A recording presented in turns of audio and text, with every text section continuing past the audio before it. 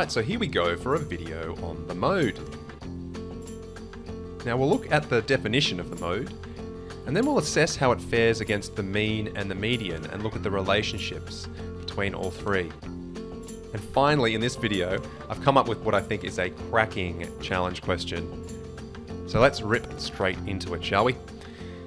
So here's the mode.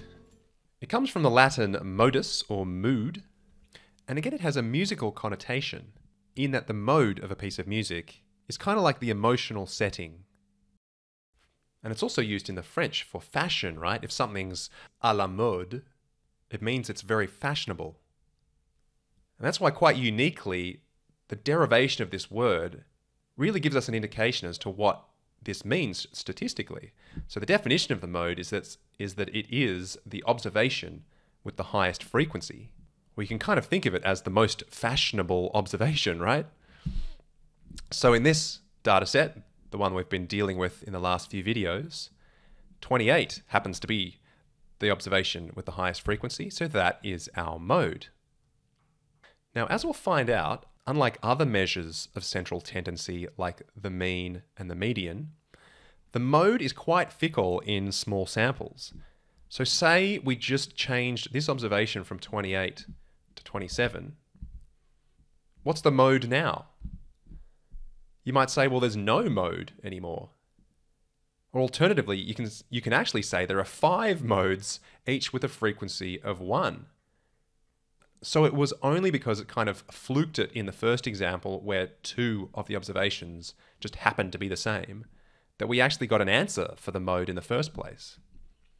And if I created a data set that just again had, by chance, 2 observations that were the same up on the high side, up here, well, the mode's going to be 54.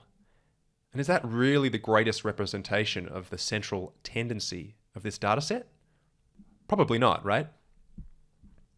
So as I said, the mode sucks for small samples. Of course, this little icon being the best representation I have of me available. Doesn't really look like me, but I do respect the lack of arms on the glasses. I might try to make that my own little fashion statement. But of course the mode comes into its own when we actually have a decent sized sample. So here's a pretty decent sized sample. When we have a census, right? Now there was one in Australia a few years ago, and any Australian viewers will probably be watching this with a wry smile, because that certainly went off without a hitch, didn't it? But here's the census question. How many children are in your family? Now I have changed this a little bit for simplicity. I've gotten rid of the families with no children. So these are just families with children. And let's just say there are 5 million families. In the distribution here, we can see that 1.5 million of them have 1 child in the family.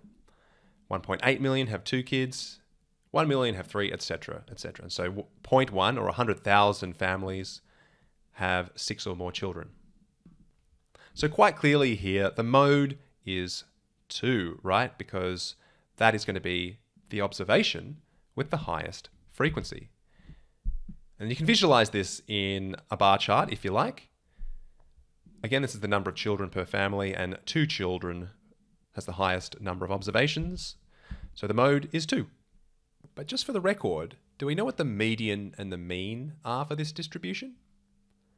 See if you can pause the video here and find both the median and the mean. So you've had a go? Well, to find the median, we know that there's 5 million observations.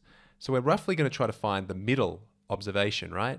Which is the 2.5 million observation when we order them from smallest to largest. So you can see that we exhaust 1.5 million just at the ones, and collectively we're exhausting 3.3 million by the end of the 2s. So that 2.5 million observation is in the 2s as well. So our median will also be 2. But what about our mean? Well, technically we can't find the mean because we don't quite know all of these. We'd have to just say that all of these observations are exactly 6 kids. And if that was the case, you'd find the mean is 2.26. Essentially, that's just multiplying each of these number of children by the number of families, summing them up and dividing by 5. It's a little weighted mean calculation there. But we'll see that in various distributions, the mode can be different from the median, and they can both be different from the mean. And let's have a look at that when we go to our advanced section on mean, median, and mode. Okay, so let's have a look at the relationship between these three measures of central tendency. So when we're dealing with the symmetric distribution, much like this bell curve that's very common in statistics, you might call that a normal distribution. In this instance, the mean is going to equal the median, which is going to equal the mode, and they'll all exist right in the center of this distribution. What about this symmetric distribution? Now in this case, the mean is going to equal the median again, but what is the mode here? What is the highest point on this plot? Well, in this case, it's actually bimodal. There are two modes, 2 points of equal frequency. And so I guess you could say that mean is equal to the median in this case. But we have a bimodal situation here. Now this is a very curious scenario, and you won't often get something that looks like this. But we do have that word bimodal, which is used generally to mean where there are two discrete peaks in a distribution.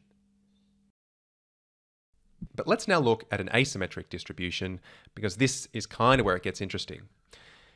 So if we have a positively skewed distribution, like so, the mode is going to be the highest point on the plot, right? The most fashionable point. Highest frequency, there's the mode. Now what happens in this scenario, where we might have a long positive tail, and by the way, we call it positively skewed because the tail points in the positive direction. What happens here is that the median gets dragged up a little bit, and I've probably overemphasized that gap there, but just for the sake of visualization, the median gets pulled up a bit, and the mean gets pulled up even further. So what happens when you get these very large observations on one side, or a sort of long tail on one side of the distribution, is that these three measures get separated. And they tend to get separated in this order, mode to median to mean. So if this is, say, house prices, where the bulk of the house prices are down here, and then you slowly get some really high value houses up to the top end of this distribution. Those very high value houses, so say the ones worth millions of dollars, they're dragging up the mean, but they're not even touching the mode, right? And a clump of really expensive houses is only pulling up the median a little bit. And in this case, all three measures are totally appropriate in their own way. It depends what you're kind of measuring. In particular, you might use the median when you're dealing with things like income or house prices or things like that. But the mean might be useful in other situations too, and same with the mode. It really depends on the context. So here's my challenge question to you. And this one's really tough. We know that for positively skewed data, the following relationship holds, where the mode is less than the median, and that's less than the mean. Can you create a sample comprised of only integer values from 0 to 10, where the alternate relationship holds? And that's where the median is less than the mode, which is less than the mean. So I've kind of swapped these two around. So can you come up with a sample of data that's made up only of integers, where your median is less than your mode, and make it a single mode, right? I'm not allowing bimodal samples here. And both of those are less than the mean. Now I've tried this, and I can only come up with one exact sample where this relationship holds. So I'm keen to see if you can find that one, or indeed, if there are other ones out there that I've missed. So feel free to put your answer up in the comments, and I'm keen to see if we can construct this very curious distribution. So that's it.